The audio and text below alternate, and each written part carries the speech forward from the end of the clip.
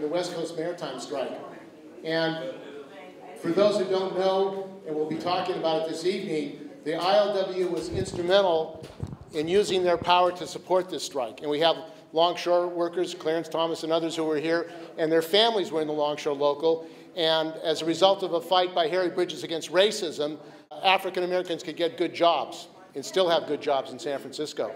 So this is a very important union in relationship to history of working class and the fight against racism in San Francisco and around the country, and it still exists, obviously.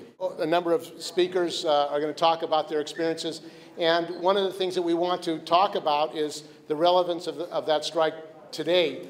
Even though the demands we fought for, some of them, Ethnic Studies Department, were fulfilled, but basically it's not an activist Ethnic Studies Department. It's not run by activists, it's run by academics, unfortunately.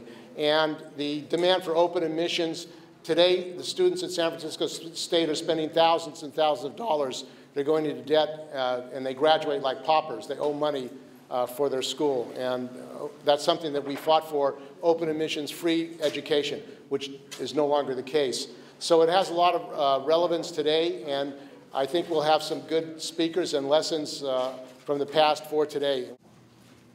First of all, let's give Steve Zeltzer and the Labor Video Project, Labor Fest, a round of applause for organizing this event tonight. I've got a 3-hour speech and 5 minutes to give it. First of all,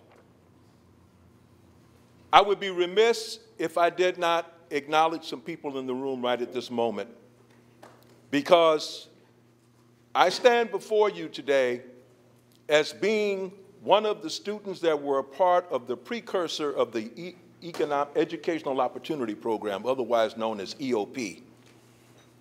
It was special admittance. The people who are responsible for my getting into college are here tonight. Brother James Garrett, would you please stand, Jimmy?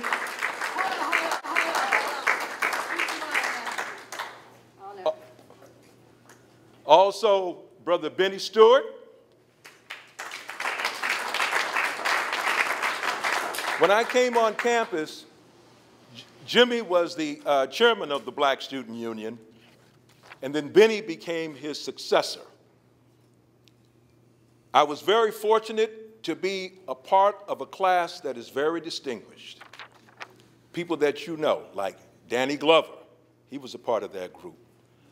Landon Williams, who was a former political prisoner in the Black Panther Party and went on and currently an executive with the San Francisco Foundation, and many, many others. But I just wanted to acknowledge those brothers here.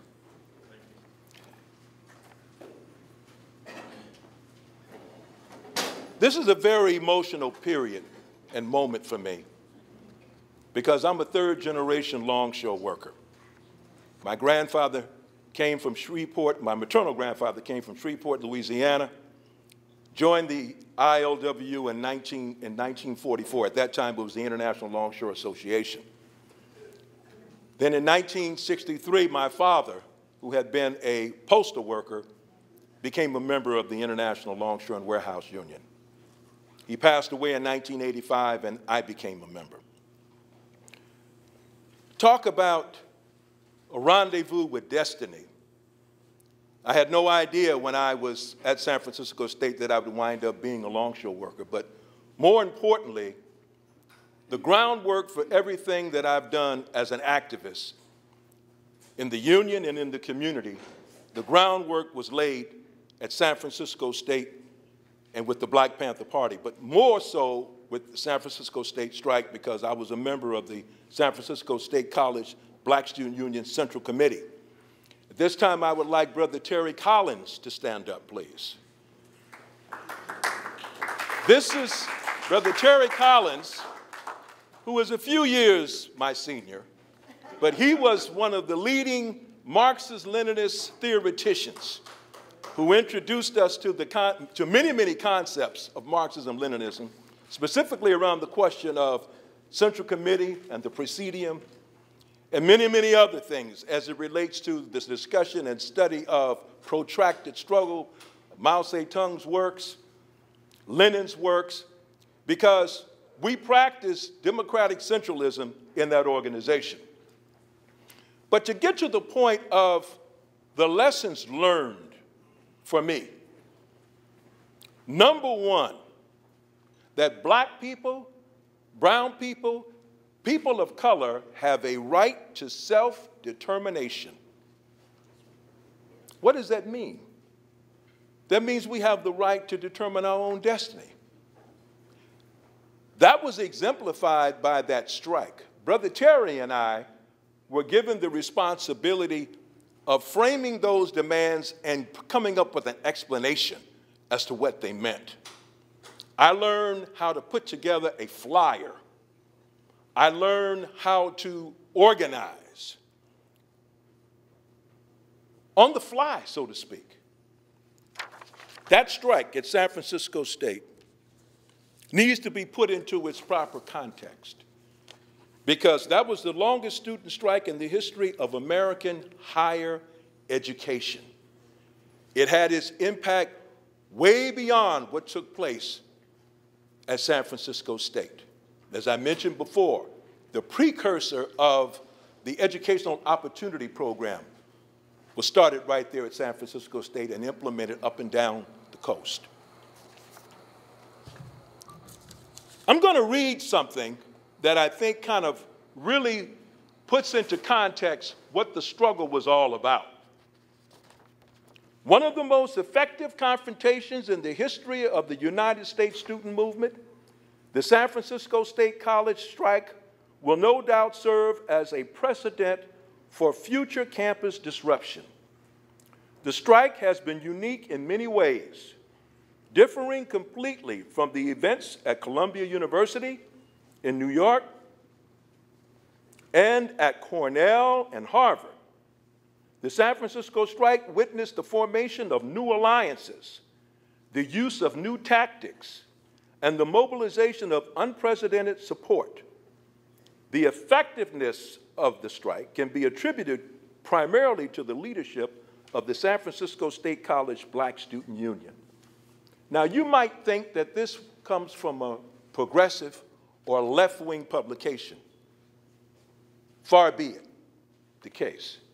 This is excerpted from the riots, civil and criminal disorder hearings before the Permanent Subcommittee on Investigations on Committee on Government Operations, U.S. Senate, 91st Congress, First Session, Part 22, page 571. So that lets you know what the state thought about our struggle and how important it was for them to assess it. What I would like to say now in closing is this. I learned about intersectionality. I learned about working with different groups. I learned about coalition building. But more specifically, I think one of the most powerful things that I learned was the relationship that the students have to the community. We had a Black Student Union off-campus center that was located in the Fillmore. And as Benny Stewart was so fond of saying that we don't want to go through the rigors of a higher education and then not be able to communicate to our family members when we come out. We believe that that the educational system should serve the needs of the community. That was critical. As you saw from that clip, people like Dr. Carlton Goodlett, people like former San Francisco State a graduate, Ron Dellums, who went on to become a city councilman and a member of Congress, and also the mayor of Oakland. These were some of our elders who we struggled with. Yes, we struggled with, because they were so startled, I guess is the right word, to see how resolute that we were. And the last point I want to make is this. We learned that we could take on the state and win. That is so important for young people to to understand. That's a very, very important. And that propelled me to do everything that I've done with Steve Zeltzer. Things like organizing the Million Worker March in Washington, D.C. in October of 2004. Shutting down the Port of Oakland around the question of justice for Oscar Grant. Shutting down the Zim Line, which is the leading shipping company for the state of Israel, around the question of the Israeli commandos killing those people that were a part of the humanitarian for Gaza. Shutting down the port around the question of Wall Street on the waterfront, where 40,000 people from the city of Oakland converged on the Port of Oakland, shutting it down. Many, many, many other struggles that I've had the great privilege of working with Steve, also with Danny Glover, who's not here tonight because he's in Australia, where he's working with maritime workers and metal workers in Sydney. That's why he's not here tonight. But I'm going to conclude right now because I know my wife is about to give me the cutoff signal. But I just wanted to say how great a turnout it is tonight, and I'm glad to see brother and comrade in arms, Roger Alvarado. Roger, would you please stand up, please? I know, see, one of the reasons why I ask brothers to stand up, because we're at the age when we can stand up, yeah, we want to be able to demonstrate that we can. But thank you all so much. I've got so many more stories to tell. I brought my archives here, not all of them, and I have them laminated so people can handle them. But thank you all so much for coming. The 50th anniversary of the San Francisco state strike was historic. The only thing that I would say in closing, that it's long overdue for there to be a course at San Francisco State dealing with that struggle. We did not wage that struggle to have a department that is alienated from radicalism, that is alienated from revolution. That's what that was about. That's why we demanded. I was on the Black Studies, I was the coordinator of the Black Studies Committee. I was responsible for being one of the people recruiting Dr. Nathan Hare from Howard University to be our first chairman.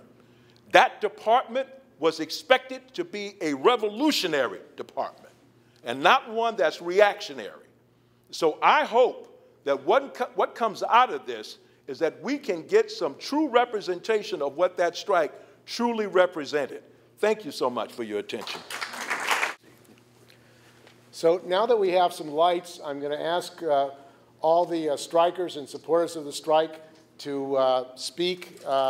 Raise your hand and introduce yourself, and then we can record that. Okay, first. All stand up first. If you can stand up, all the strikers, you know.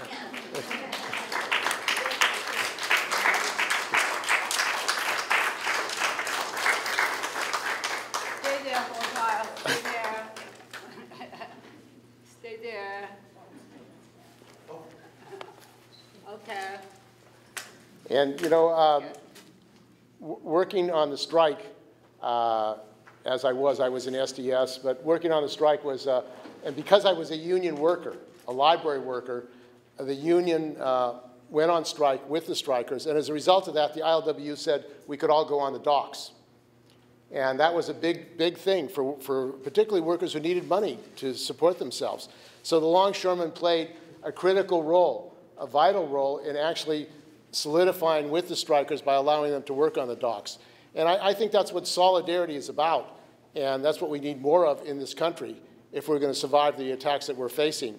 So one of the speakers tonight who was involved in helping to plan for the strike and getting support of other unions and organizations is Jimmy Garrett, and Jimmy Garrett is going to say a few words. Welcome, Jimmy Garrett.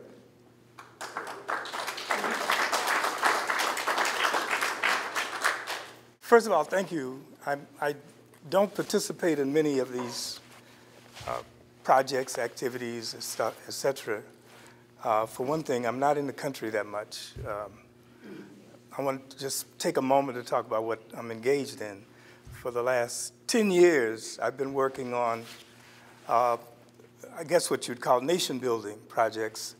We've been working to build hospitals in Vietnam, focusing on the problem of Agent Orange. We know that people protest against it, but we built 2 hospitals, one in Bên An and one near Vung Tau.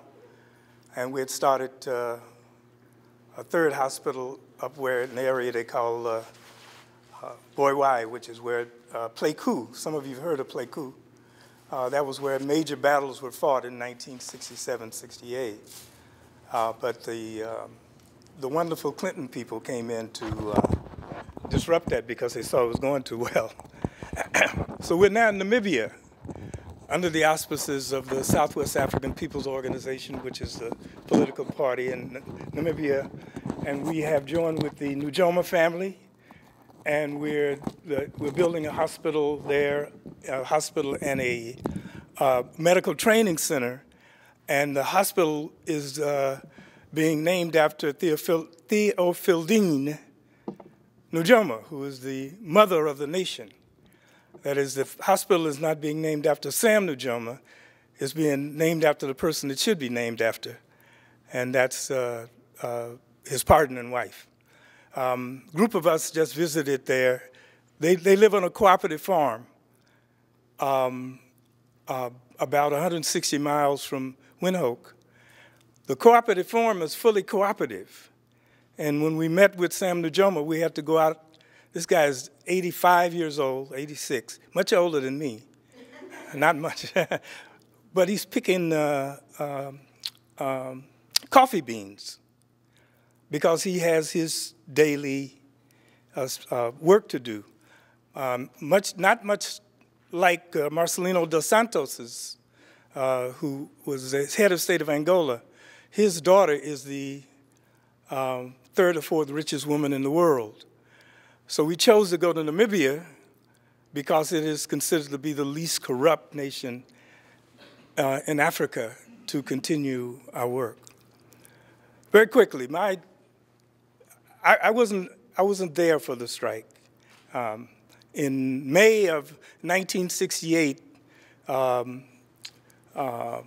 Willie Brown, Henry Ramsey, and Clint White worked out with my judge in a case that I had been involved in. I had a mild altercation with the San Francisco police, and I was given 5 years in prison or 5 years restricted probation. I could not enter the city and county of San Francisco as of May 28th, 1968. To roll back a little bit, I mean, some people thought that I must be a police agent because I wasn't at the strike. In any case, that happened. In those days, that was part of the ritual. The ritual of COINTELPRO was to feel that if subjectively, if a person wasn't satisfying your needs, then they must be an agent because that's what COINTELPRO taught. I came to San Francisco State in December of '65, but my understanding of San Francisco was a result of a study that me and a sister by the name of Pamela Igashira, who was born in a concentration camp as an American citizen. She was born in a concentration camp in the U.S. and was much more cold-blooded black nationalist than I ever became. This Japanese woman was one of the hardest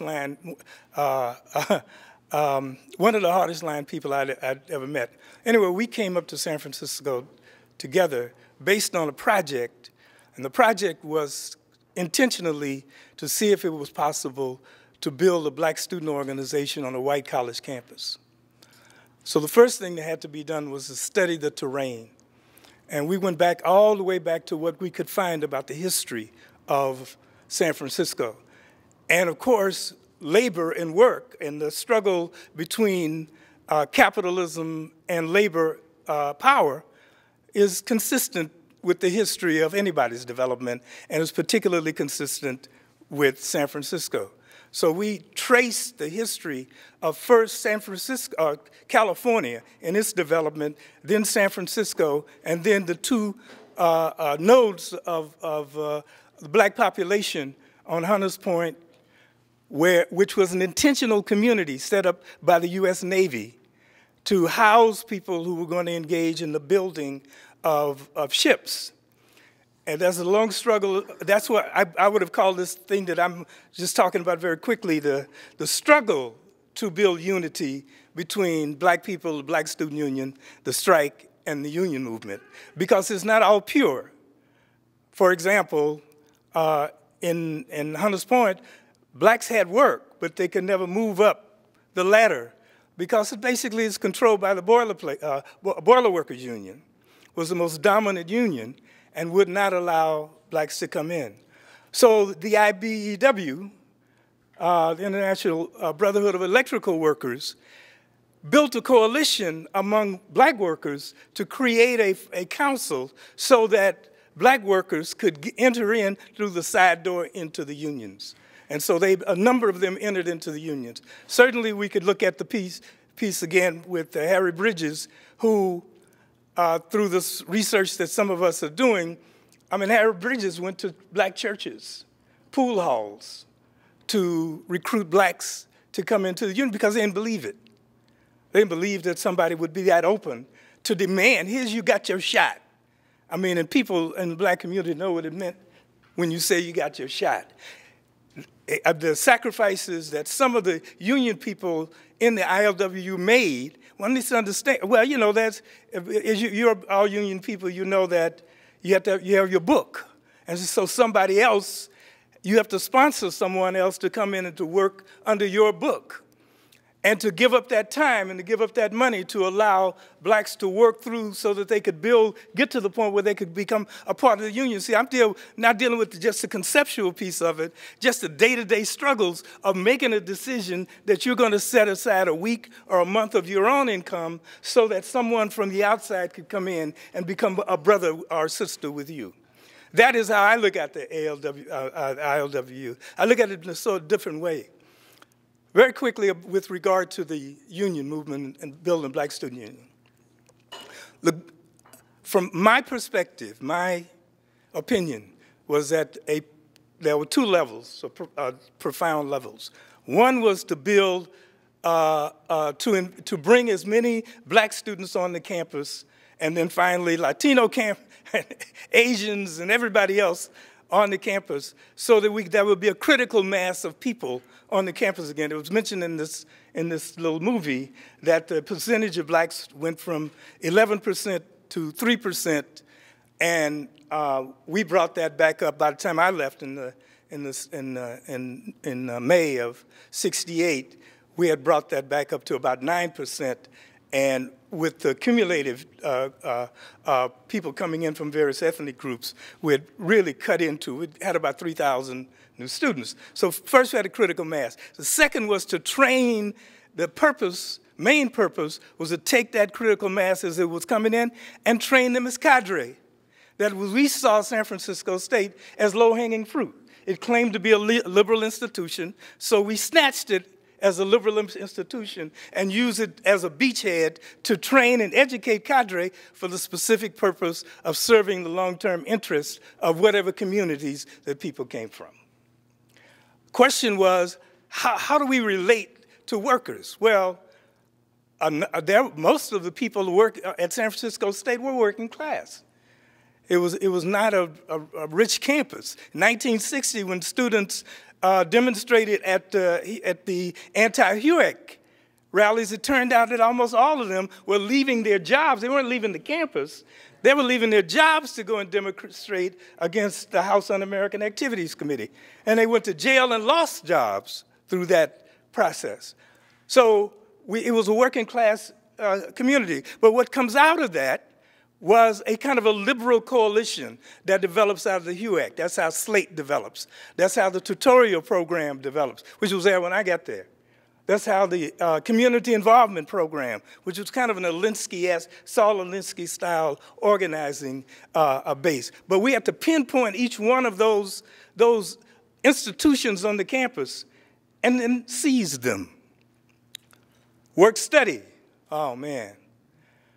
Work study moved people. There had been struggles in the early 60s to create jobs at Bank of America and Macy's and on Automobile Row with the ad hoc committee against discrimination and the Congress of Racial Equality, and then over in San Francisco, Congress of Racial Equality, C.L. Dellums, not Ron Dellums, C.L. Dellums, right? The Brotherhood of Sleeping Car Porters was the main organizer in San Francisco, and that's the guy who helped build the union local for the ILWU in Oakland. So this is one union supporting another union, black-led union supporting, at that time, a white-led union. That's the reciprocity. So for us, in some of our instances, as we brought students on the campus, trained them as not only send them to classes to help build their capacity, we also, what we found is that as we involved students, Roger Alvarado was the first person who I hooked up with on a coalition when we sent George Murray over to work with him on the tutorial program in the summer of 1966, as we sought out allies early. We sought out allies in the library, in the cafeteria, buildings and grounds, janitors. Our position was, we didn't have an exclusive club. We were a union, but the union stated this: everyone who defined themselves as a black person on the campus was by definition a member of the Black Students Union. Was by definition. So the thing was to seek them out where they were, work with them, support their efforts. I'll take this last piece. In November 6th, there were several people involved in an altercation at San Francisco State, which I'm not going to name anybody, my brother.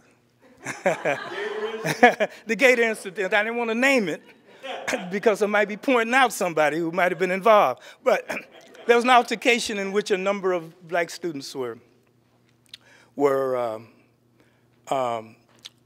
involved, and they were suspended. A month later, on December 6th, the first attempt to close the campus down took place. And we pulled a number of people from the Mission Rebels, Glide, into that very much smaller demonstration, put a lot of youth on the campus. The youth got into fights with the people from the athletic department. Some cops came on. We could not have a good relationship with the teachers. And the reason, I think, was partly because we, by that time, had about 300 people involved in tutorial programs whose job it was to supplement the work of those teachers. So we had struggles over what was the dynamic. February 1968, right? The United Educators had a one-day strike in San Francisco.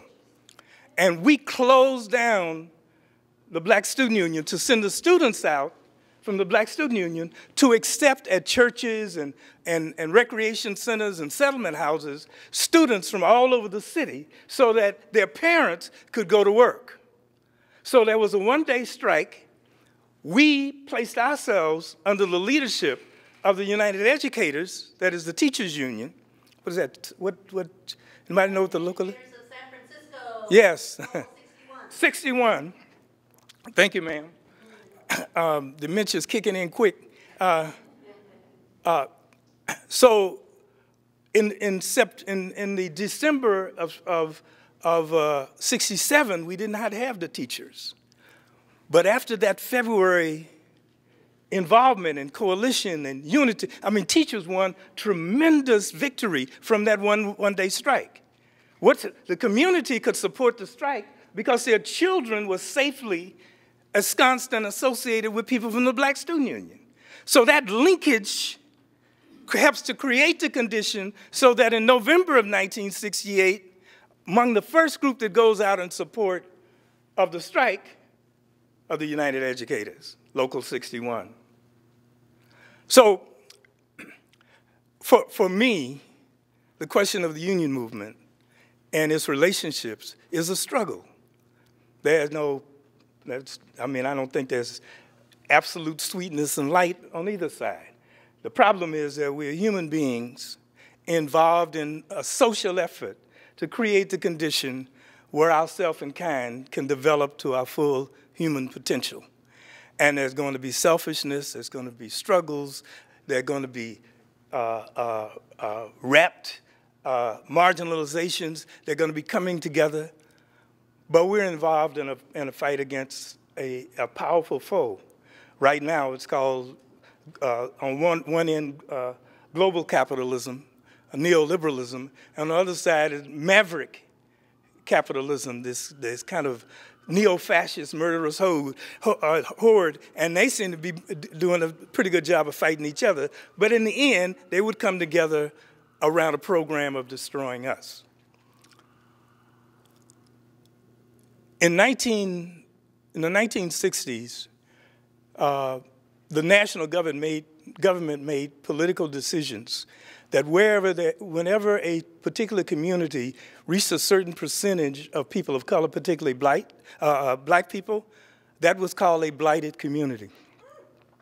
The decisions were in each one of those cases to engage in what the Haitians called the découpage, the uprooting of those populations, the ethnic cleansing of those populations so that their lives would be better, the rendering of them homeless so that their lives could be better.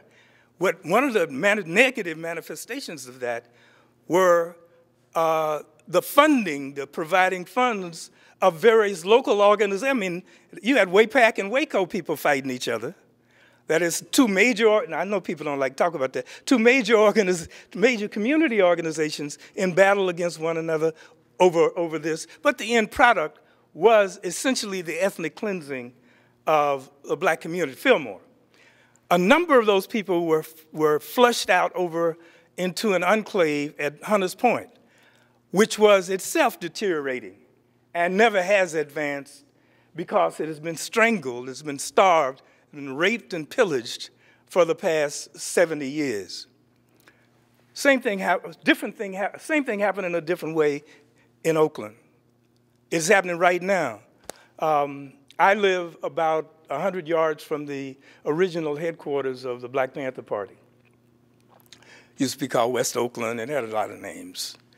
I live 2 houses from Martin Luther King and 59th Street, that's where I live. And I've been there 17 years. When I moved on the block, there was a woman who was the mayor of the block. There are 32 houses on the block. When I first moved there were 27 or 28 black and mixed families. Now, there are 2. The value of my house has increased 4-fold, and when I got it, it wasn't worth what I was paying for it. So it's a false market. But people are streaming into that false market, and I think, and again, it's my opinion, that that's partly because of the flow of capitalism. You flush all the whites out to the far hinterlands, but you can't stop there because that stuff begin to get stilted. Capitalism has to keep moving. It has to be oppressing somebody in some ways at all times. And the gentrification that's happening in my area, where I live, in Oakland, is stark. But it's happening all over the country the same way the program of blighted areas happened all over the country. Here's our problem with black studies. Our problem with black studies, ethnic studies, or Africana studies, or whatever, is that break that was mentioned by Buzz a few minutes ago, that break from its purpose, its goal of black studies, has created a condition where the top scholars who work in these programs, they don't not only know about the strike or about the building of the Black Student Union, which took years to build. The strike wasn't two elephants bumped asses and there was a strike that popped out of it. That was a history that came to it. And that's one of the things to me is really undialectical, is to start the movement with the strike when in some ways the movement stopped with the strike, at least at San Francisco State, because it killed all the programs that were put in place. But the scholars, black academics, I won't talk about anybody else. Black academics is structured around engaging in study that either interests them or interests the academy. Now, black radical revolutionary scholar starts with trying to identify what are the issues, problems, dynamics, programs that exist for the population, for the masses of the people, and then put in that intellectual labor to help construct those, to help clarify, to help guide and direct people so that they can change their own condition. I mean, that's why I went to state. I didn't go to state to be the head of Black Student Union or be the head of Black Studies, but to organize people to build their own organization, to build strong people so that they could build their own organization. If a black scholar's life is dealing with the intellectual, the intersectionality of their own sex life, and that is the focus of their study, it's an interesting piece to that scholar. But the scholars in ethnic studies, the scholars in black studies, they have their jobs not because of doing something that they just found interesting. They were involved. The reason that they have jobs at all is because some people gave up their lives, their eyes, their faces, their careers in order to establish a context where people could train and prepare to serve the interests of the people. Last piece. There's something called, and a lot of people don't know about it, how did the issue around black studies become a campus-wide issue? In late February, early March, a document was presented to the Faculty Senate. Well, it was presented to Fred Thalheimer. Most of you guys don't know him. He's, okay, that's too bad. Huh? Only 50. Fred Thalheimer, who was the person that we trusted more than anybody else at that time. And Fred Thalheimer read through the document. The Black Student Union edited the document that me and Pam wrote. That was called it was a presentation to the Faculty Senate for them to adopt a project called a Black Study and Community Work Program. That was in February of 1967. Of course, Nathan came in '68. There was a year's work that went into that to get it to the point where somebody as brilliant as Nathan could construct it and put it in a systematic way. But Nathan would not have come to the campus had he thought it was going to be a campus academic program. What drew him to the campus was not that everybody was cute at San Francisco State. What drew him to the campus was this was an opportunity to actually build a campus, a series of campuses, a series of nodes in the community, and use the campus as one site of intellectual endeavor. And the purpose of it was to train people for long-term struggle. That I wanted to put out to you. The support that the campus, faculty, AFT gave in that early days is what helped us to ride through to get to the point where a year and a half later, there could be a strike. Those AFT people, many of whom lost their jobs later on during the strike, but those AFT people were key to keeping the process going. A lot of times we like to see ourselves at the center. In fact, we don't want to struggle unless we're at the center of it. But there were so many forces involved in this process that it might be useful to at least acknowledge that other people's relationship to it, other than the people who sometimes we project as being heroes of it, because sometimes the heroes are the people who are the least known of all. Thank you very much. Thank you, Jimmy.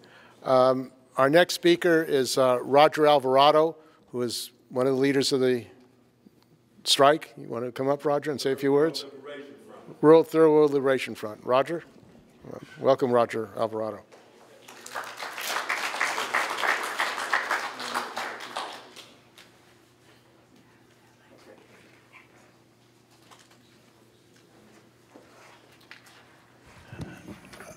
To me, what I think I learned at a very early age is that rich people are rich because they have a lot of people working to make them that.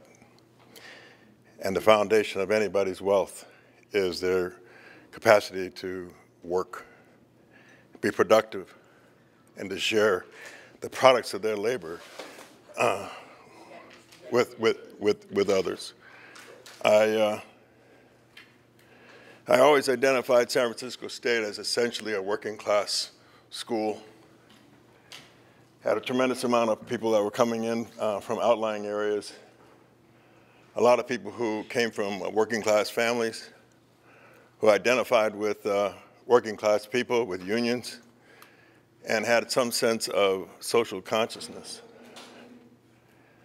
The histories of our time go back before the strike, go back before World War II, go back to immigrants coming to this country and essentially being used, abused, and manipulated by the so-called leadership to make whatever this country is in terms of what its productivity, its product, and really never given the kind of respect and acknowledgement that so constantly is proclaimed publicly.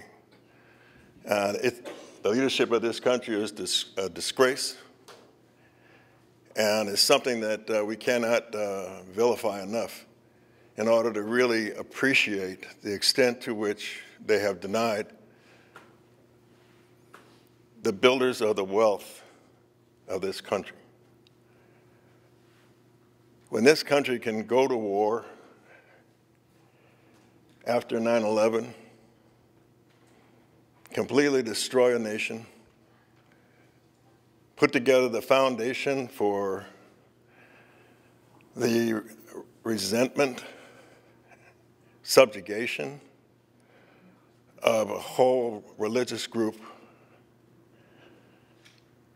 and then turn around and deny them access to participate here. That's for me, is probably one of the best examples of the extent to which this country's leadership has defiled the role of leadership in its willingness to just debase anybody and everybody for their own self-interest. Going back to San Francisco State, no, it wasn't the strike, and it wasn't the campus in the 60s. It was all the generations that came together in the Bay Area at that time and their history, the labor struggles in San Francisco, the migration of all people of color to the Bay Area, you know, whether it's Asians or Mexicans, blacks, you know, probably one of the few, San Francisco, the Bay Area is a great example of a real influx of various peoples and traditions, cultures, languages, that I think set it up to make possible our ability to appreciate what was happening and how to recognize the realities of it. So by the time we get to being in school in the 60s, it's the whole development of the civil rights movement, the black civil rights movement in the South that is coming to the fore. It's the apartheid in Africa that's going on. It's the war in Vietnam, which continues to escalate and dig deeper and deeper into everyday lives. that makes it possible for us to appreciate and understand what the black struggle was about, to appreciate the importance of participating, not only in terms of support, but in being able to recognize ourselves in what was being discussed.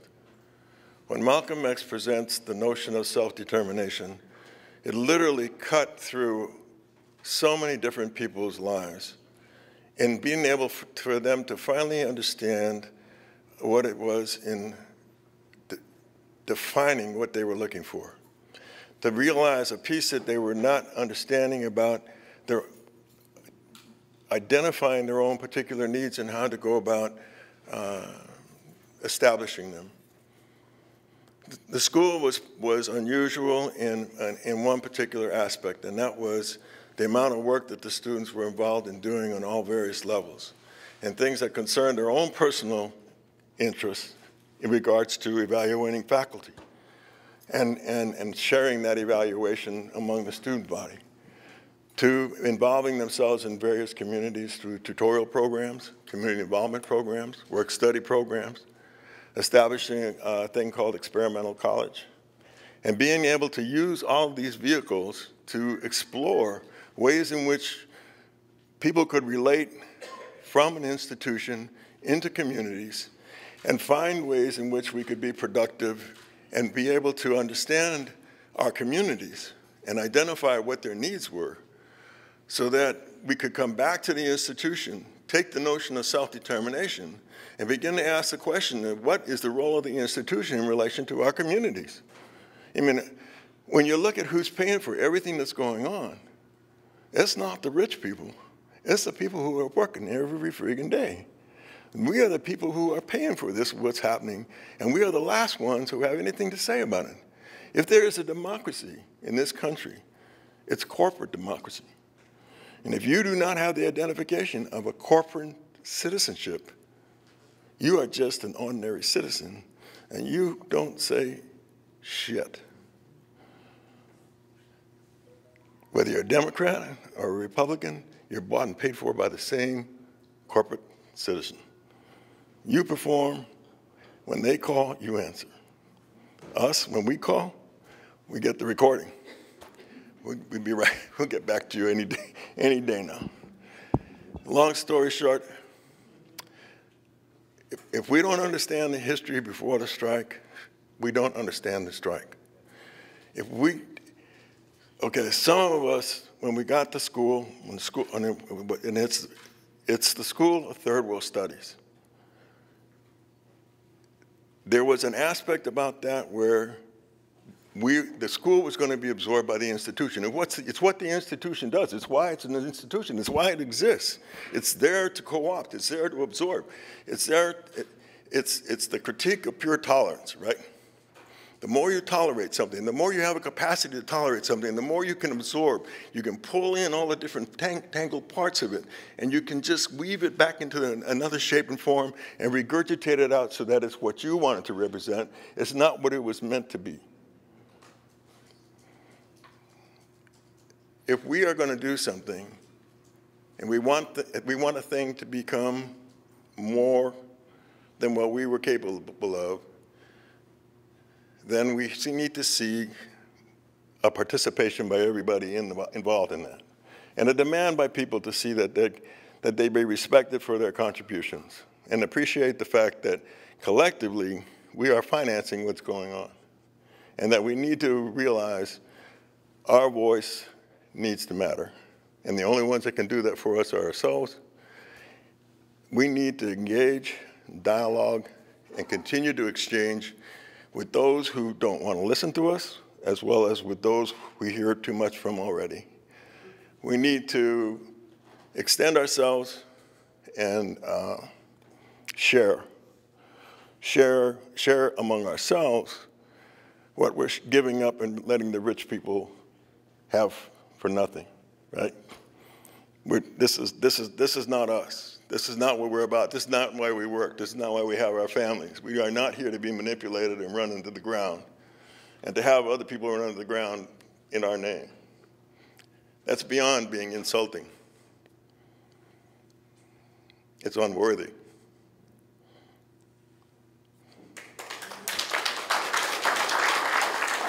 this struggle, the role of women was very important. Women workers who supported it, as was pointed out by Jimmy, the teachers, which are taking us up a struggle today in San Francisco, where there's a racist campaign against African-American teachers. Latino teachers are being driven out. There's a program called PAR, Peer Assisted Review, which is used to target senior teachers, to get rid of senior workers.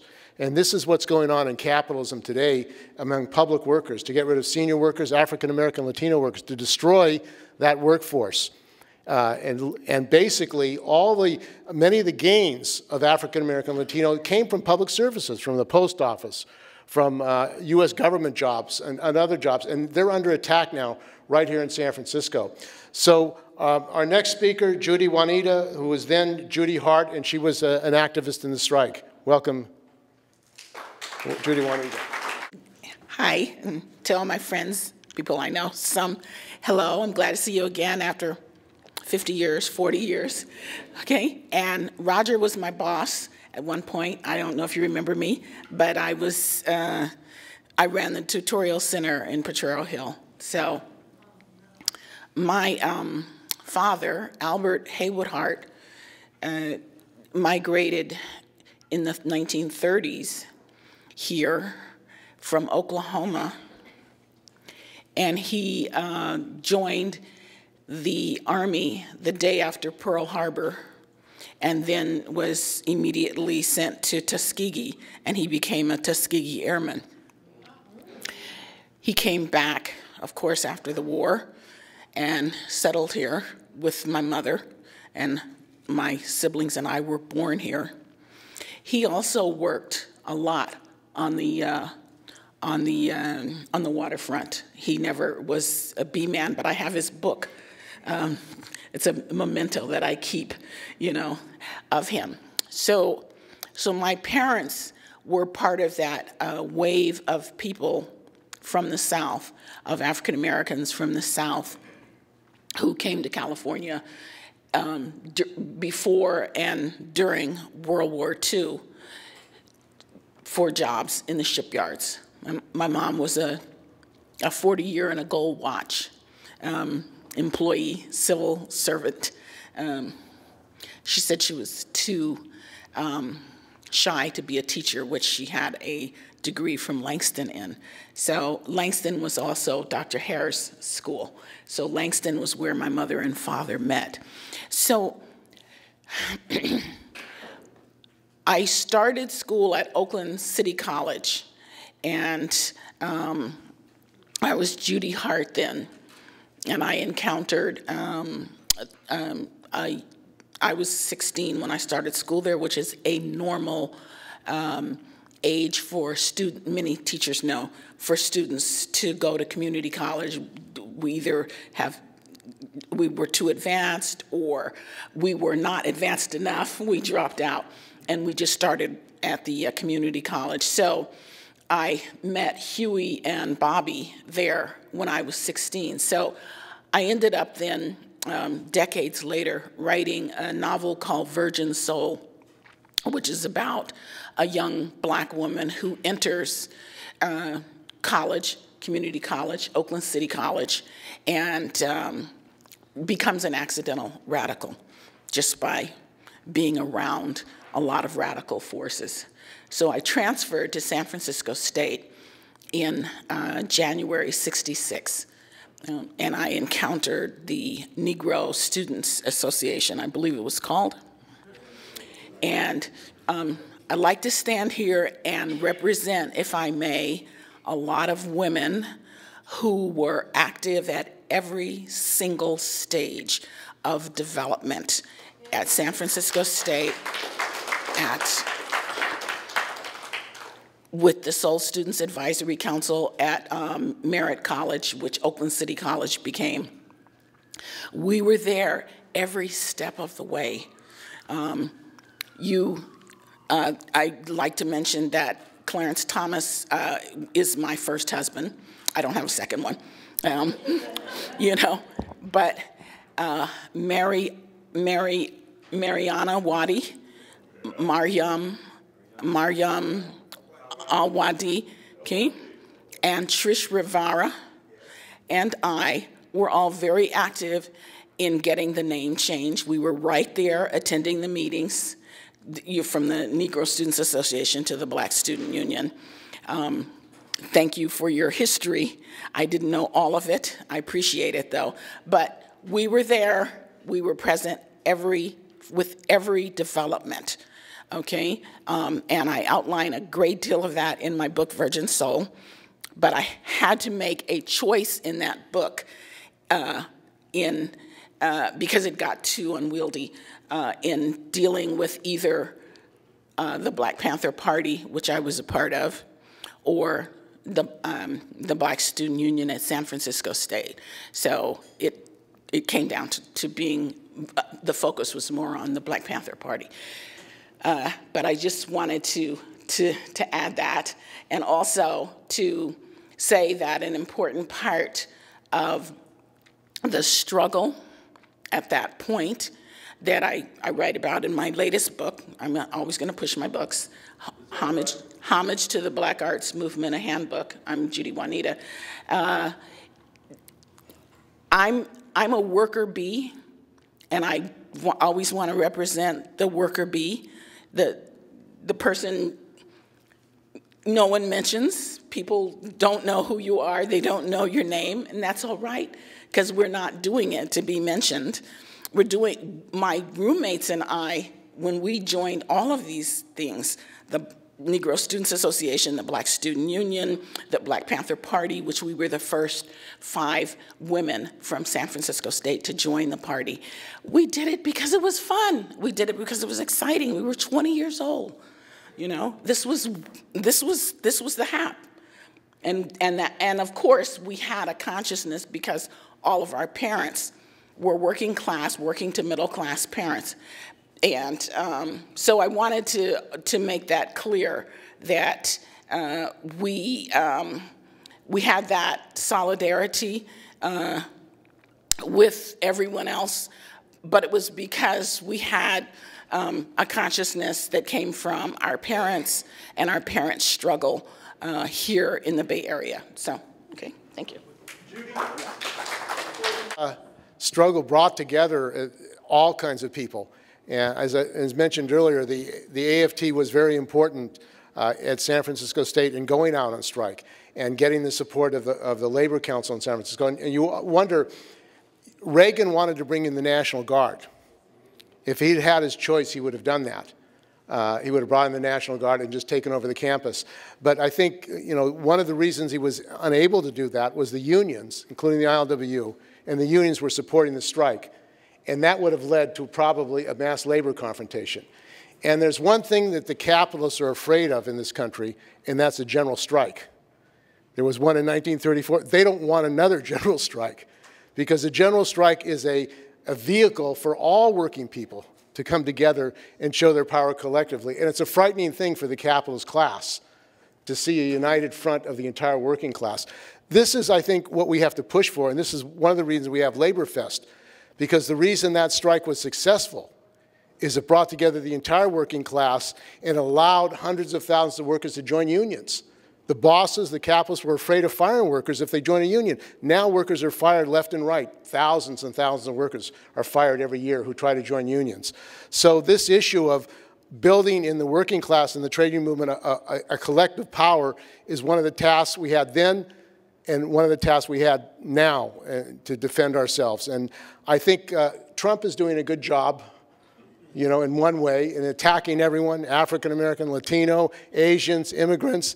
It's dangerous, these racist attacks that are going on, escalating in this country. A Latino man, 91 years old, was attacked with a brick, 2 bricks, you know, he nearly died. This is what we have in this country now. This is a frightening thing, a terrifying thing, and that's why the building of a working class movement is critical, a mass movement to stop these attacks, to defend the entire working class. This is a life and death issue. So I wanted to invite, I don't know if he wants to say anything, Anatole Anton, who was a member of the AFT and was involved in SDS and the strike. You want to say a few words, Anatole? Are you up to? I don't know what I have to add to what's been said already that's good. Yeah, I said I don't know what I have to add that hasn't been said already that is good, but I want to reaffirm everything that was said and think that we should work on building a working class party.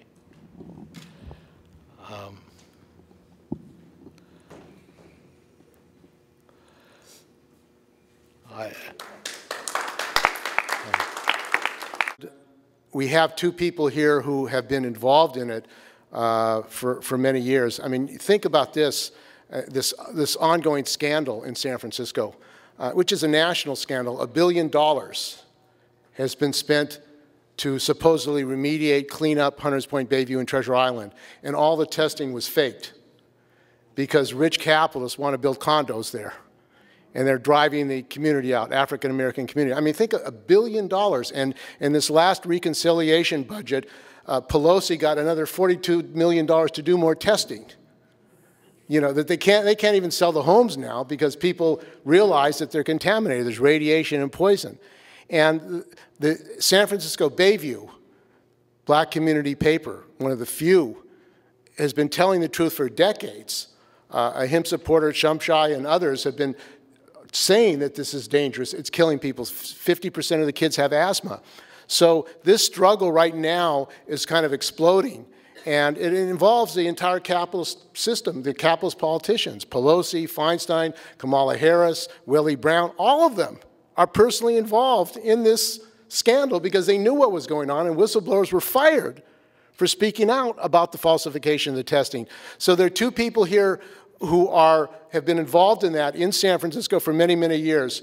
Dr. Ray Tompkins, who's a striker, and also Cheryl Thornton, who worked at the Potrero Hill Neighborhood Health Center, which now they want to shut down, and she was removed from improperly.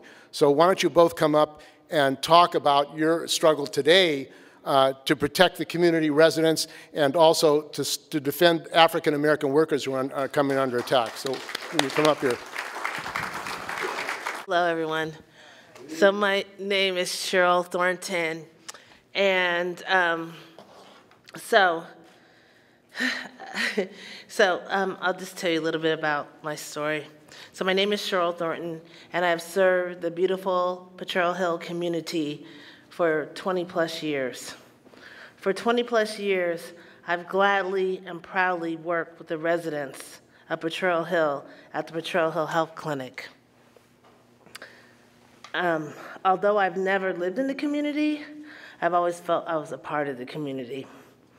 I support patients in navigating the oftentimes challenging healthcare system, and I've supported the youth in navigating educational opportunities for their futures.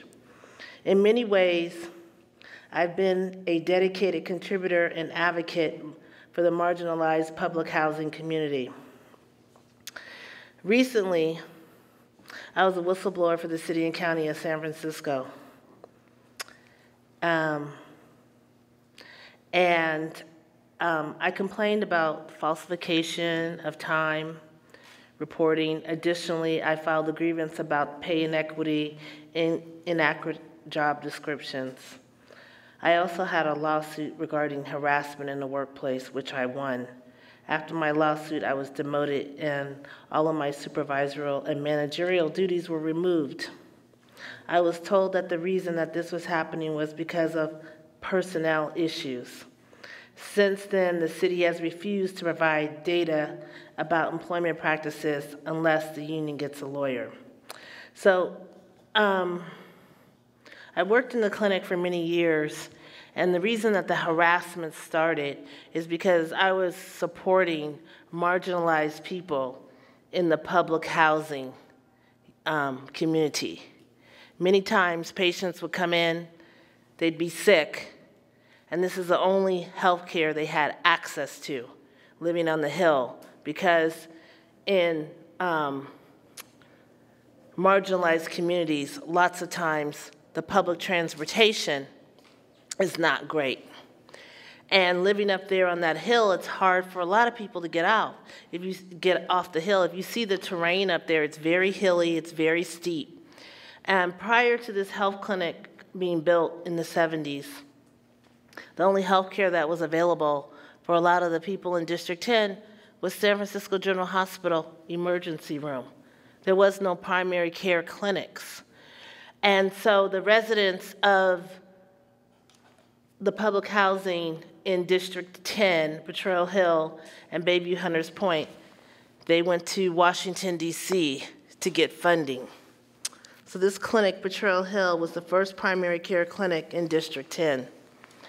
And I, as a youth, became familiar with the clinic because my dad started working there when it opened. He was a dentist. So basically, my career started there really in high school as a volunteer. So the community was different than it is now because there's been a lot of gentrification that has happened. People are being forced out because they want to build expensive condos there. But I want to tell you, there were a lot of people that came to the clinic that were sick from just living in the area from all the toxins. They got sick with cancer, diabetes, mental illness, all kinds of things. So again, this clinic was important. But because a lot of the patients that used the clinic in community, that came from the community, they really didn't know how to navigate the system. But because I had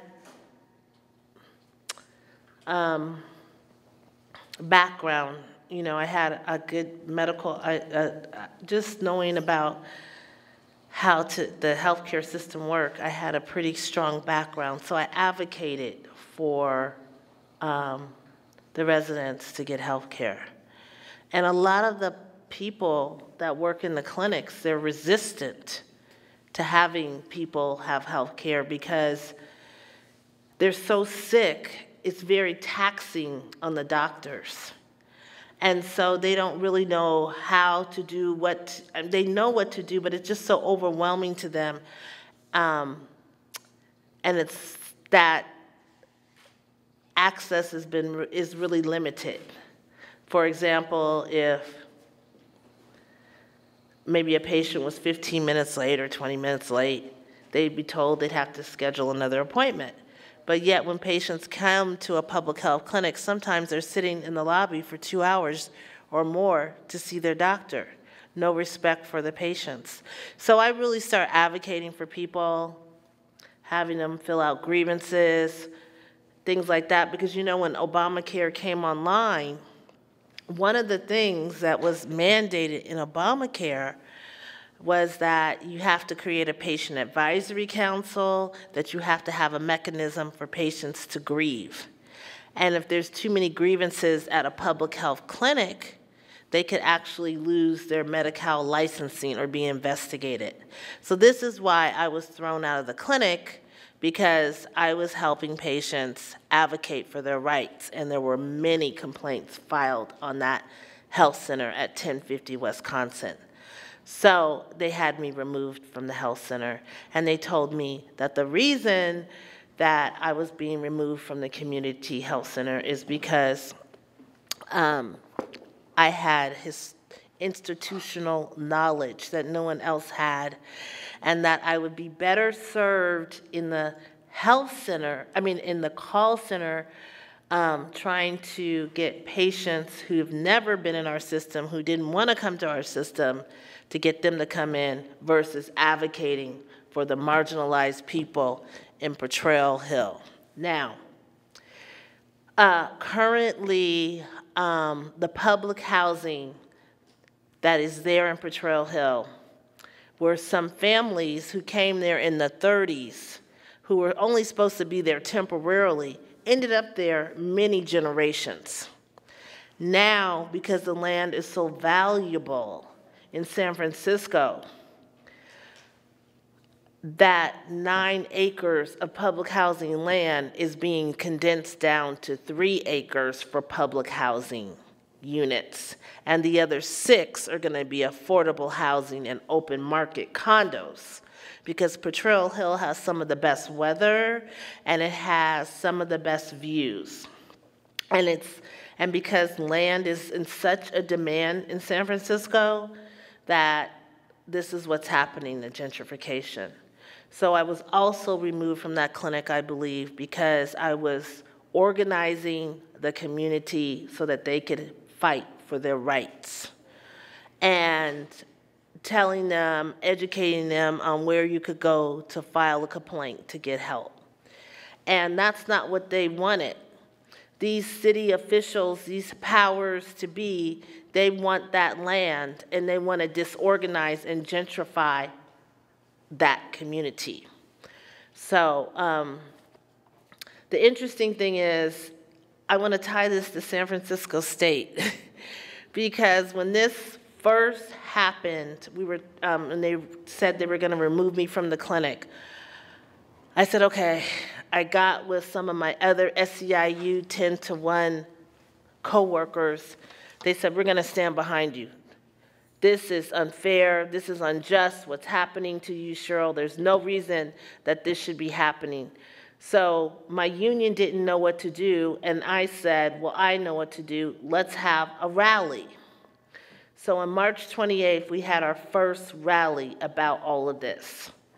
But prior to having that rally and preparing for it, I went to San Francisco State to the Ethnic Studies Department because my first thought was, we need to get the young people involved so that they can know, because this is an attack on public services. And what I had been hearing going to the Labor Council and places, that San Francisco State was under attack, that it's being privatized. And I said, we need to educate our young people about these services, these public services that we've had to fight for many, I guess the last 50 years, they're now disappearing. These public services made it possible for marginalized people of color to achieve middle-class status through this kind of employment, these services. But now they're being taken away. So I said, I need to go to San Francisco State. So somehow I just, I didn't know anybody there, but I just jumped on the phone and the internet, and next thing you know, I made contact with the professor at Ethnic Studies, and she invited me to come to talk about the struggle. So I decided, because it was early in the organizing phases, I didn't have a lot of people. This was just this year.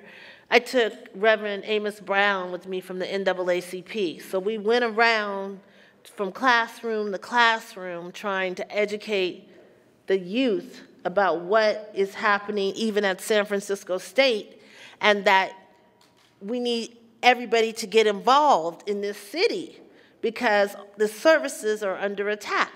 So it was interesting because actually the students there, they don't understand the short span of time that all this has actually occurred, from this strike 50 years ago until now, from the right to vote 50 years ago until now. They seem to take this for granted.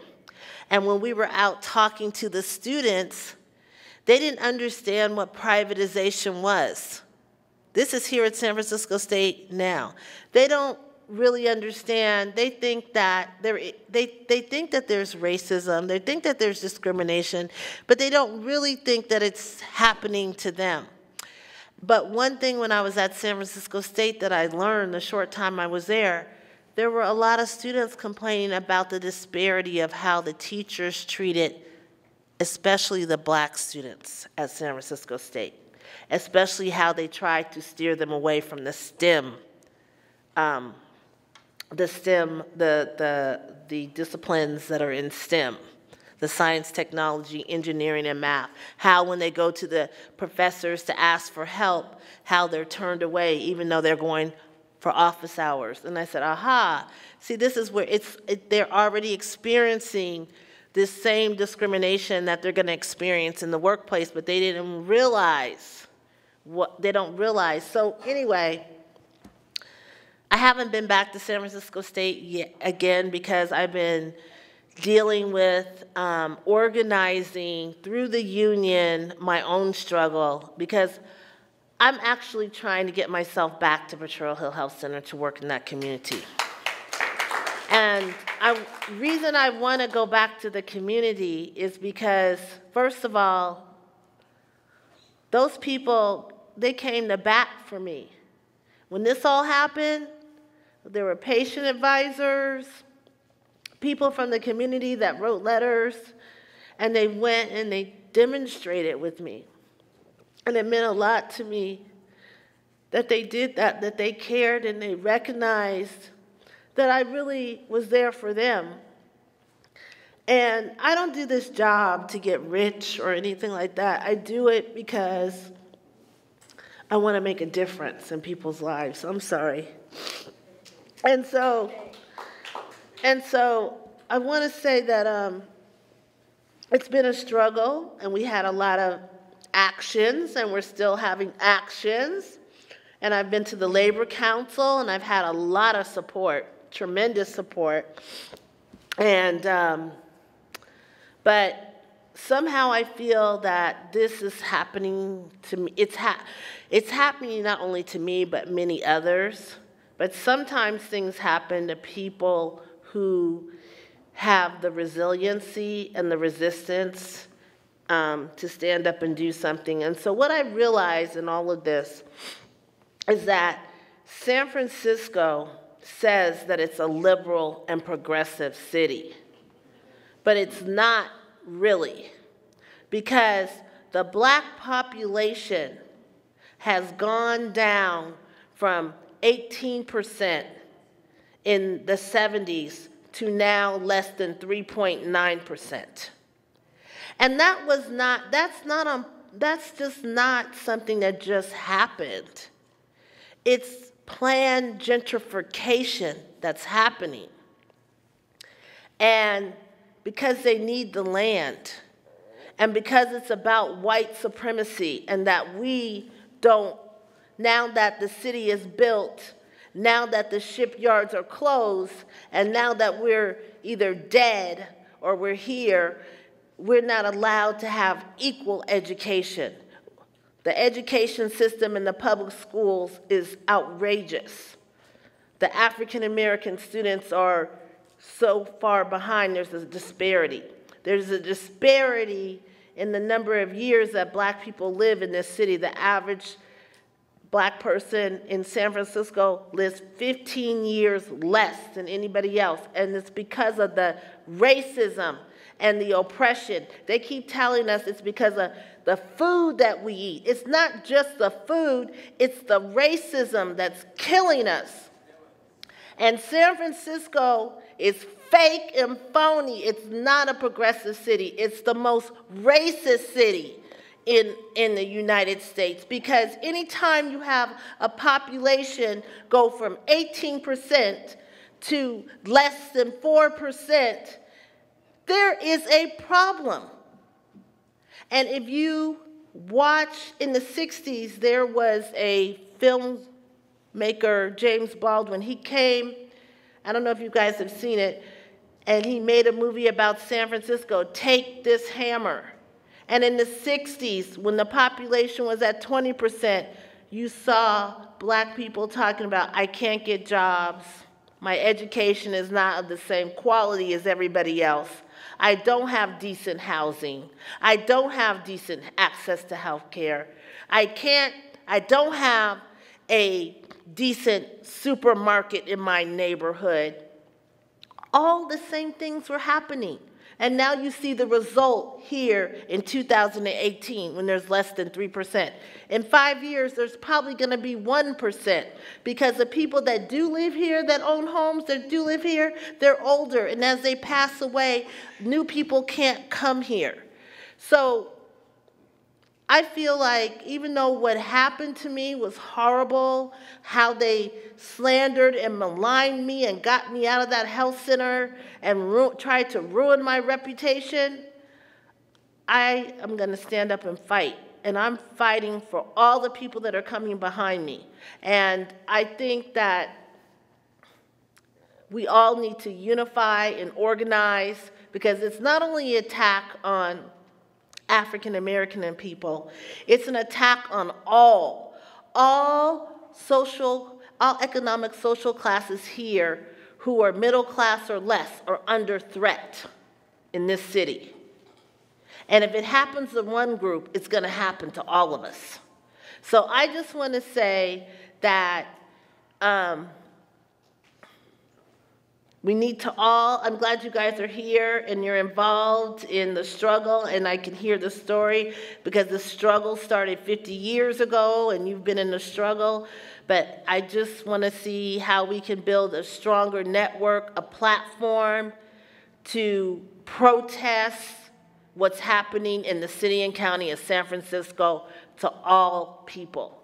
And the way that we can do that is our union, because of our actions that we have had, we are going to be having a public hearing on this systemic discrimination in this city. And it's going to be on September 5th at City Hall. And I would like to email everybody because we need everybody to come down there and testify or stand with us in solidarity and say that we need our city back. This is not the San Francisco that we want. The San Francisco is no longer for sale to the developers. We must take our city back. So thank you. Good evening. It's good. Oh, Buzz. Do you remember me? I used to be a lot skinnier. Me over there in the bungalows, me, Max, Cookie Man. Lord, I forget, time takes you on, you forget. I remember folks by their nicknames, can't remember their straight up names. We used to help y'all get the Black Fire newspaper out. We would be that team that went around and like Christopher Columbus discovered America, well, we went around the office and discovered all the supplies that y'all need to get the paper out. What Malcolm said, by any means necessary, I was creative in that aspect.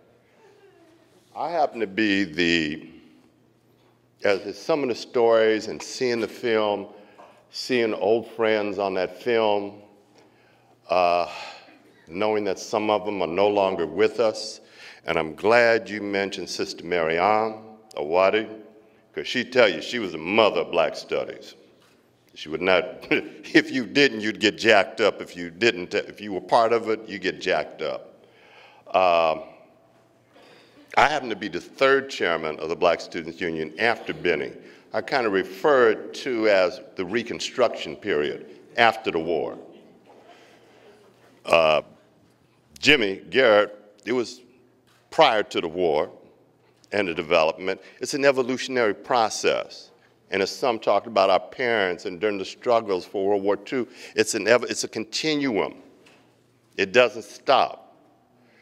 And part of the strike and what we're engaged in, this whole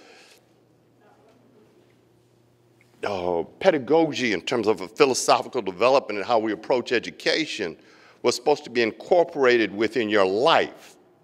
And you make it a part of your life. You just don't, that's the thing I'm doing for now, and don't bring it on. And some of you, I've had the privilege throughout my life to see that you have internalized that, and those principles we fought for and stood for has become part of your life. And in my case, both international and domestic, I have made that. And it's my parents, my mother came from Louisiana. She was a sharecropper. And they came here during the 30s because a hurricane blew into Louisiana. And so the white sharecroppers started hanging all the black males. In order to save my uncle, they moved out of Louisiana to save the black male children. So they got here a little bit earlier before the war.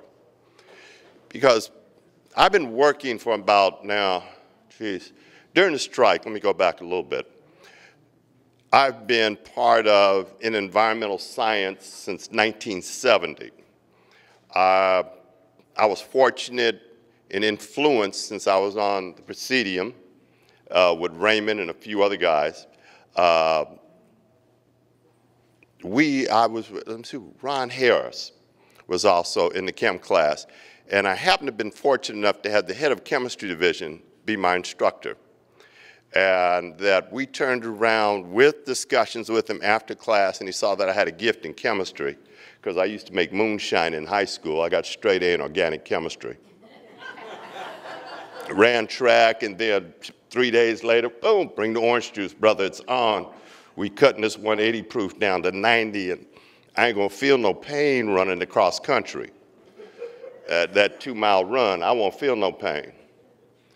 But I went on to state, and they saw that I had a gift, and so rather than doing a boring-ass final, he turned to me, Bryant Ramsey, head of the graduate division, said, well, what do you want to do for a final project? Well, I want to analyze cigarette smoke, because that was the big fad. And he taught me how to do separation of neutrals, bases. I did thin layered, I came up with about 60 compounds. And with that, the following semester, I became his research assistant, and we created the class Chemistry in the Human Environment. So we went out into the Sunnydale projects and then went and got hamburger meat from the stores, because what good is it to do this knowledge here if you don't make it part of your community? You don't need a damn PhD or an MD to save human lives. So that we went and got hamburger meat from out of the projects. That store is still there, but they can't sell any ground beef anymore. And the other store that used to be across is from the Colonel Sanders on Geneva, used to be a big store. Now they got apartments built up on it. We busted them, and they had 70% fat in the hamburger meat. And at the other corner one, it was 55% fat. And we actually turned them in. We learned how to file and arrest and shut them. They don't do it no more, and the store's gone. Also, I learned you don't want your friends in the class that you teach in, because nobody wants to do any damn work. We did sickle cell screening before they had the shake kits, and I was there until 4 in the morning running test off on results of 158 people out at Sunnydale Public Housing. But out of that, I also got some other brothers and sisters to get into the sciences with me. And I am still in project. The job that they had there was to determine what kills you quicker, uranium-235 or plutonium. The workers, the black workers' average life expectancy was 42 years old. Right now, as the previous speaker spoke, the life expectancy, according to the Air District, when they did a survey in 2014, released in spring,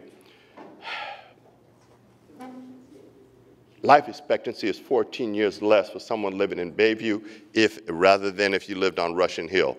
In Oakland, it is 11 years less for West Oakland, over there by the port. And in Richmond, it's 9 years less living by the refineries compared to residents over there living in the Berkeley Hills. It's a life and death issue. This is no joke. Right now, if you know anybody, because right now they're pumping up and saying, oh, we want affordable housing. I'm like Public Enemy. Don't believe the hype. Don't believe the hype. Some of the I had a team of scientists from San Francisco State, Joe White, his daughter, Lisa White, was then the department chair of geology, went on to be our associate dean for School of Science and Engineering. Now Lisa's over there at UC Berkeley. She was part of the team. I had a faculty member from the chemistry department that I was there 10 years as an associate researcher. And Pete is working with me. And then I had a physicist, Greg Grissett, from 2 colleges, who was also trained in radiological and hazardous waste. I'm gonna tell you now, you do not want to buy a house in Hunters Point up on the hill. I don't give a damn if they're selling it to you for $400,000, $500,000. It's appealing to the working class people in the condos. You can't plant a tree in the ground and eat the fruit off of the tree. Is that contaminated?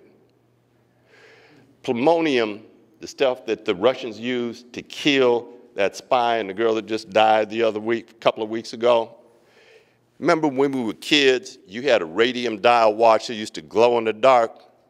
Well, they had that on the submarines and elsewhere in the paint. And that then they buried that as the black men who I had the privilege in '98 of hearing the testimony.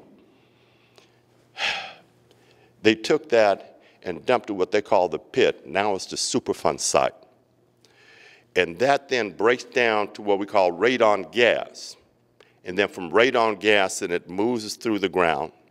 And that then it comes to plutonium, which has a half lifespan of 1,600 years. And they buried all of this in a liquid fraction zone, meaning if you go up on the U.S. Geological Report map, it's all red. So when the earthquake comes, not only are they going to have to try and pick up the pieces, they're going to be poisoned by the radiation. Now, up there at Mariners Village, up there, on top of the hill, from 1940 to 1953, and it was the Navy's National Nuclear Research Laboratory. And they stored radiation waste up there. And just as some of the speakers talked about gentrification, HUD came along and said, look, if any of you also want to deal about the government's policy, go back and read the 84th Congressional Report on Urban Renewal and Planning, 1955. I read it when I worked for Judge Ben Travis over at Neighborhood Legal Assistance over on Webster Street, 721.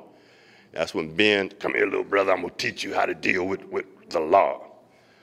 And everybody met Ben. That was Ben, and he had a gruffly voice, but he was a brilliant, brilliant scholar and a man of great intellect.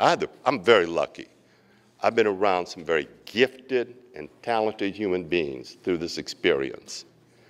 Some of y'all during the strike, I thought a bunch of you was crazy.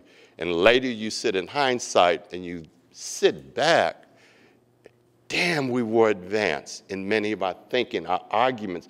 People weren't even arguing about what we're arguing about. They riding the coattails. And when they brought me back in '80, and some of you came to my party that I gave in 1980 over there in Daly City. I know Benny, Terry, couldn't get a hold of Jimmy. Buzz, did you make it? I was on the East Coast. Okay. I've learned a little diplomacy, I guess, in my old age. Because normally I'd go jump on somebody and slap the shit out of him and start a fight or two. And my buddy Ron Bentley would always tell me, Ray, big brother Ron, he was a football lineman. And Ron, I'm the skinniest one in the group, okay? Track, basketball. And I'd be the first one to pick up a chair and equalize the fight real quick. And he said, Ray, I'm gonna whoop your behind if you start another fight. And we gotta fight our way out of this meeting. But these reactionary dogs, you know, Brian, they talking. Ray.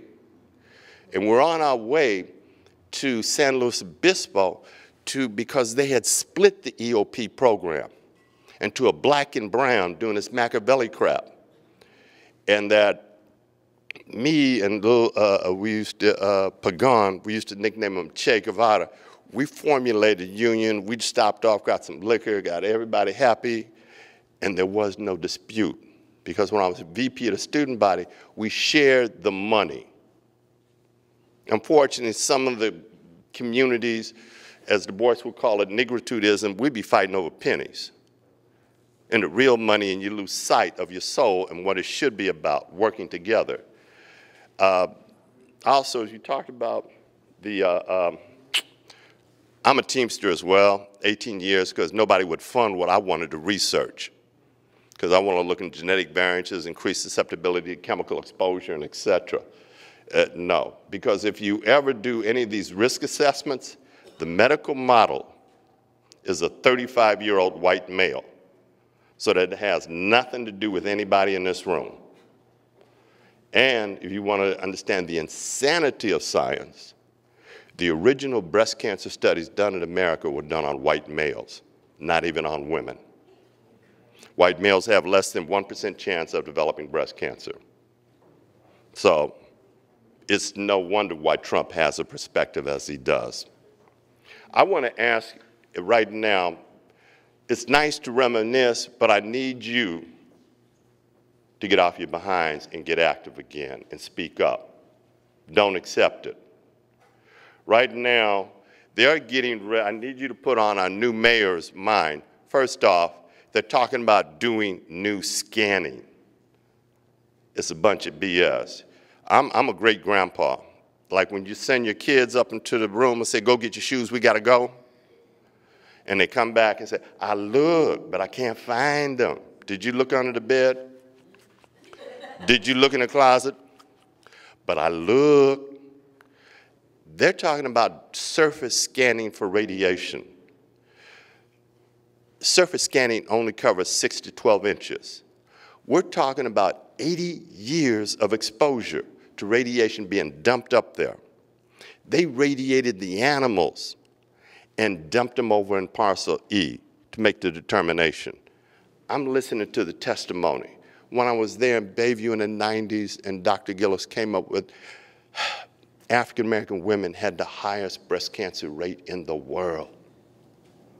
These were the descendants, our parents, who worked in that shipyard.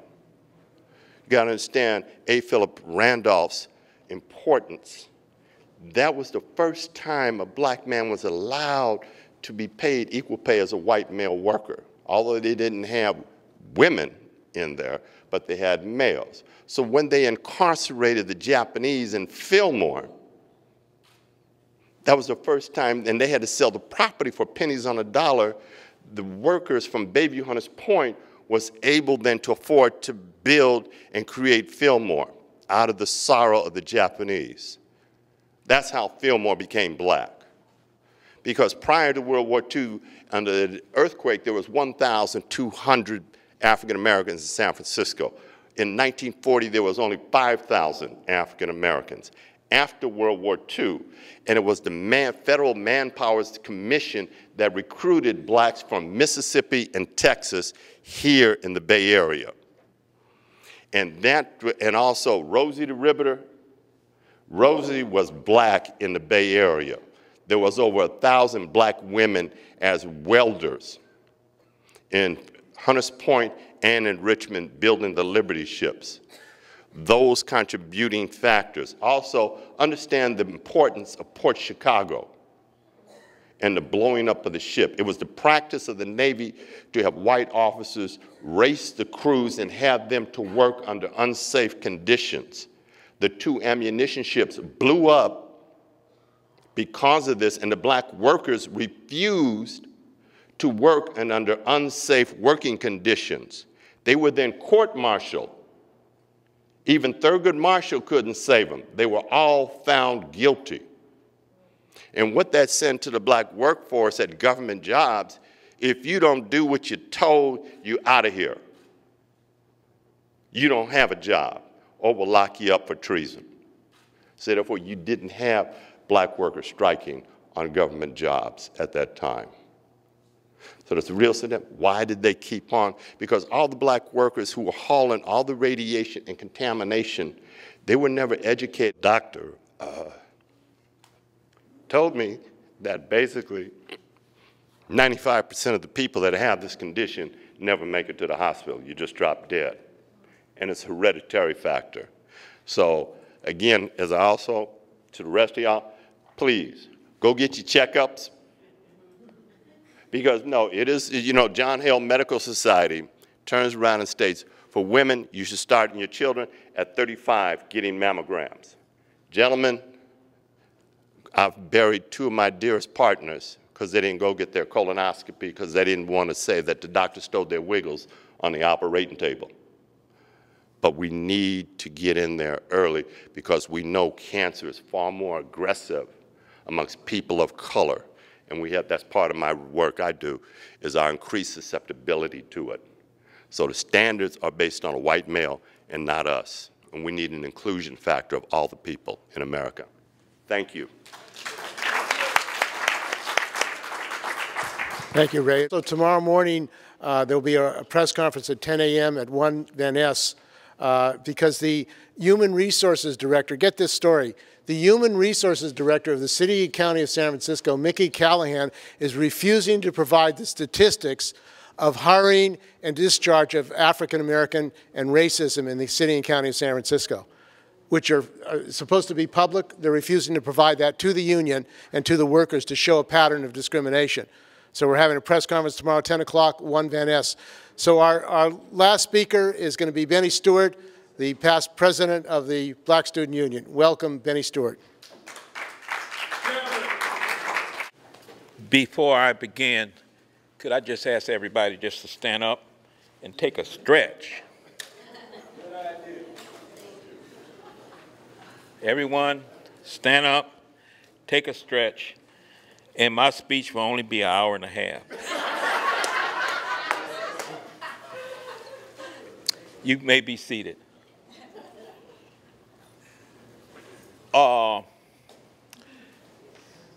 It's going to be short. I realize that everybody's tired. And let me just say, when I began the strike, my wife was pregnant. She was more so anti-movement. She was the primary breadwinner of the family. I was on probation because I got in a fight that previous semester. So if I got caught during the strike, George Murray got caught later on, and he had to do 6 months in the county jail. So I had to kind of stay on the move. I'm a person, I dig impact. I like impact, you know. Some of the people that's introduced, Roger, Judy, and Jimmy, they were my seniors. Jimmy and Judy, when I came into BSU, they were already there, so I was kind of learning from them. Maybe different from them, I came out the corporate world. I worked for Wells Fargo down on 51st Street. They tore that building down, and I was into data processing and commercial loans. So that's straight up capitalism. But I wanted to get some history, and so I gave up that job for the worst job in the bank, which was working graveyard in the mailroom. But I could get some black history, and that's what I had to do. So with that said, as we're evolving and going on, let me just say this, out of all this being said. I want you to know that my comrades, my brothers, partners, Roger, Ray, Jimmy. Jimmy influenced me. He was my mentor who started out with me. I take my hats off to them because 50 years later, we're meeting, and you know what we're meeting about? We're struggling. Part of it is to tell the history. This is part of it. We want to tell the history. But that's not the main part. The main part that we're struggling with is how in the hell can we be relevant to students today? That's what we're really struggling with. How can we be relevant? To break that down to another level, what that means is, what can we give them that can help them in the situation? Understand there are starving students. I had to have them break that down. Now, a lot of us were starving, and the members of the BSU, we liberated our food, but we wasn't really starving. You know what I'm saying? There's, I won't give up his name, but there's a particular person that's in the group. You know how they have the fast track stickers when you go to the supermarket? They made that for that person. Because we used to go to Safeway and we was getting $60 worth of groceries paying $12. Now, those who was doing that, they know who I'm talking about.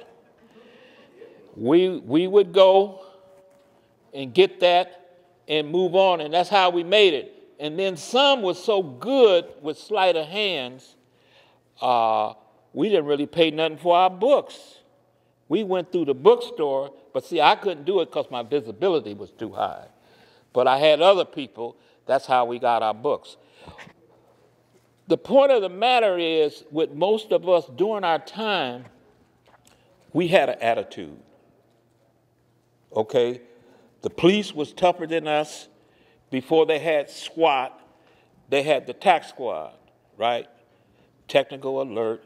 These were big football goons that carried AR-15s around with them in the trunks of their car.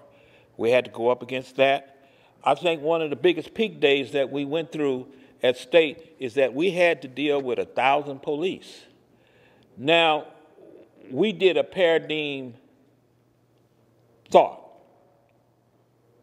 Came up with, if they got all these police here, why do we have to take them on now? What's the rush? So we'd have them stand up, burn all that overtime money, and we'd send the cutest girl that we had, black or white, to go politicize that person. See, because the cop was a worker and he was trying to get through school, and we would begin the conversation of, what are you doing here? What are you trying to do? We're trying to do something for you. The attitude that we had was to confront, figure out, and attack your adversary. Now, we live in a day and time where the players are much different, and they're much more treacherous. They're much more treacherous, which means that we as a people, we have to bring that attitude. And let me just tell you one thing. You start out, you can't figure it out. When you start, you can't figure it out. But that ain't the point. The point is that you're going to do something. You're going to do something. Now, when you look at the strike, you know what we did? We say, we ain't going to go sit down in no buildings and wait on them to beat us. No. We're going to have a protracted struggle. When we can't go no more, we'll shut it down. We'll go another day. We'll go another day. And they couldn't deal with that. They hadn't confronted that. Now, there's a time to where we have to come up with something that beats Trump. First of all, we have to be durable to outlive him, because eventually he's going to go. Eventually he's going to go. But in turn, what we really have to fight against is the spirit of discouragement. The spirit of discouragement. We have to fight against that. And the best way to fight against that is that we have to be with each other and tell each other that regardless, we can make it. We will make it. And don't let it stop at not being able to figure out just what to do. Okay? Because you're dealing with these old timers. We didn't spend your time maybe giving boring speeches, but you're looking at somebody that took on 50 years ago what was out there. We didn't know we was going to win and do this, but we had an attitude. And the attitude, come what may, we going to make it. The other thing impact about Terry that I like is that he kept me from going to Vietnam. He kept others from going to Vietnam, him and Speedy. It had an impact on us. And before I sit down, let me just say this. Let's look for the impact. The impact. Whatever we can impact to make us stronger, to deal with reaching our goals, that's what we're going to do. And in the meantime, Roger, Terry, he's in his starting 80s. I'm 74. Can you imagine that? We meet maybe every 2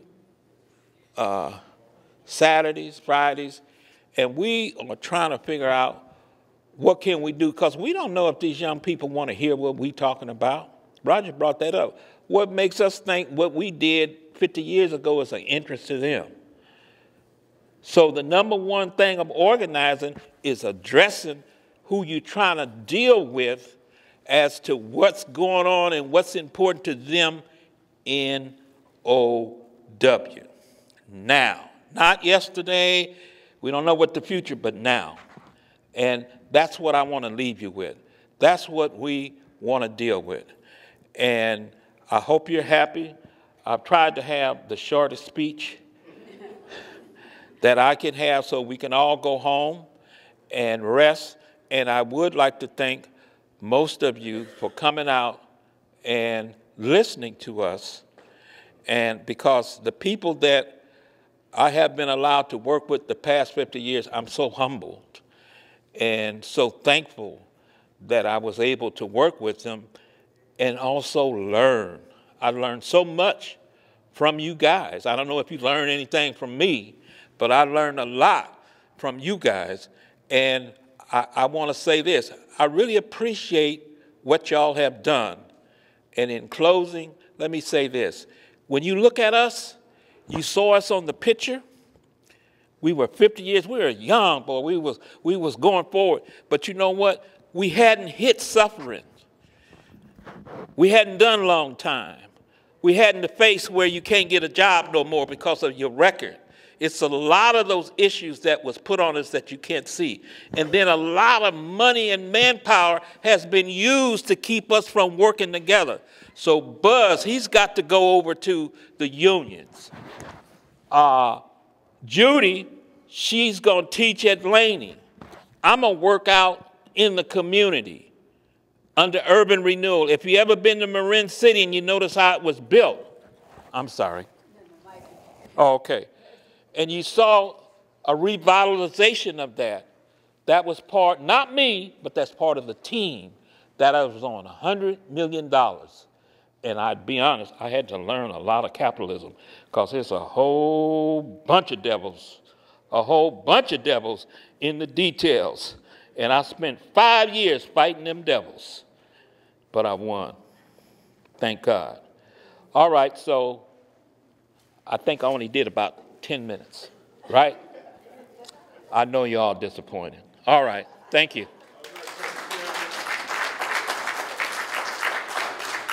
Thank you all for coming tonight, and I think we had a great opportunity to hear brothers and sisters talk about the struggle and the lessons for today. And I have to say, the future of young people, they have to fight. They have to take up the fight, because if they don't, they will be destroyed. We will all be destroyed. So we're fighting for the future, and young people have to learn the lessons of the past to take this struggle forward. Thank you for joining us this evening. Thank you.